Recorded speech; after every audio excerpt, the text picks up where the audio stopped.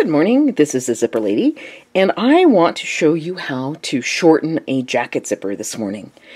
Really simple, really easy, takes 5 minutes. The first thing I want to show you are the tools. I have a pair of what I call nippers. They have a long sharp edge here on both sides, and I cut the teeth off with these. And this is a pair of pliers that I got from Harbor Freight, and they have clamping at the top, nipping in the center, which is good for an overall tool. And then I also have needle nose pliers, also from Harbor Freight. And I really like these because they're long and they can get into places that my fingers won't.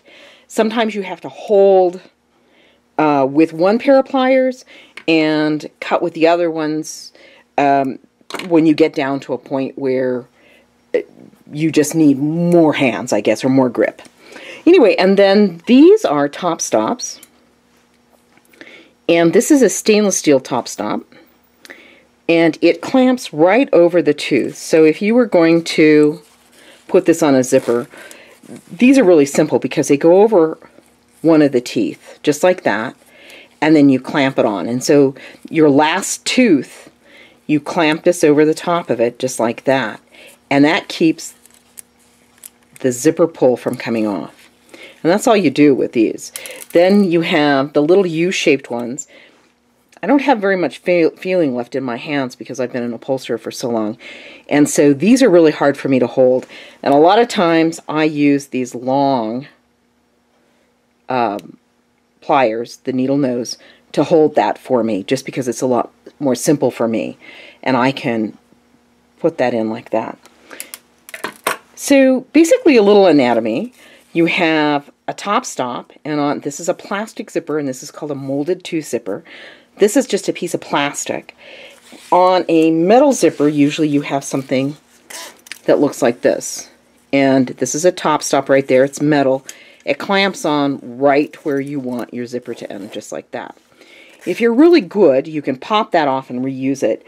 I use an awl, and of course I always leave the protective point on because I do stab myself. And I usually leave all these tools in my sewing machine drawer, so it's really important that you not hurt yourself. When you're using an awl, this came out of my button kit, and it's just a piece of plastic.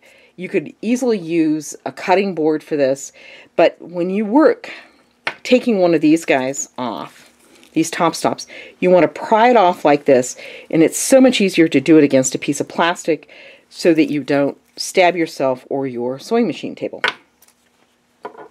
Anyway, the other quick things that I use are a marking pen. This one goes away with air, and this one goes away with water. Of course, you need a pair of scissors. You can use a good pair of sewing scissors with these. I like my Wolf's. They're really sharp. But you're not really going to hurt them because you're going to go between the teeth on your zipper. You're really not going to cut anything that's going to hurt your shears. So you can use virtually any pair of scissors. Anyway, so the first thing you want to do is you want to mark it for the length. And I just lay it up against the jacket. And then I mark it for length. And I've taken off a few teeth. And that's all you really need to do is you need to take off a few teeth, because this piece of fabric right here, or twill tape, is going to be folded over like that and put into the seam of the jacket. So all you do is give yourself a couple inches, cut between the teeth, cut off the top, and then you're going to remove teeth. And the easiest way for me to remove teeth is to cut off the pointed part of your zipper like that. And then I'm going to take the other pliers and I'm going to remove the part that's clamped onto the zipper. And sometimes it's easier to do this from the back. Sometimes it's easier if you roll it over your finger so you can get in there and clip it off like that. And once you get it kind of a little bit of it off, you can roll the rest of it off like that. And you're good to go.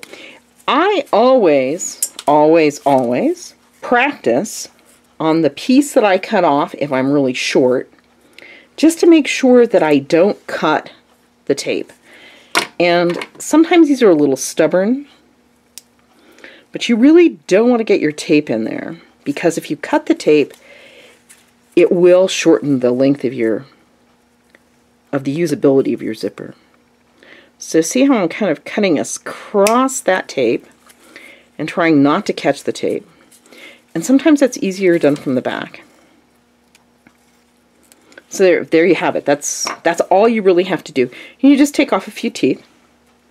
Then if you're going to use the little U top stop, you put it right there. And then using either of your pliers, you clamp it on.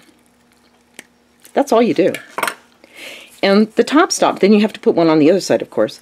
The only thing the top stop really does is it keeps your pull from coming off the top of your jacket. Then this bit gets tucked in and sewn into the seam of your jacket. I have to tell you that it's really simple. Don't be afraid.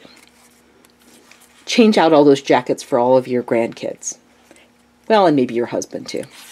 Thanks a bunch. That's it from the Zipper Lady this morning. You can find me at zipperlady.com, or zipperlady@gmail is my email, or you can give me a call if you need some help.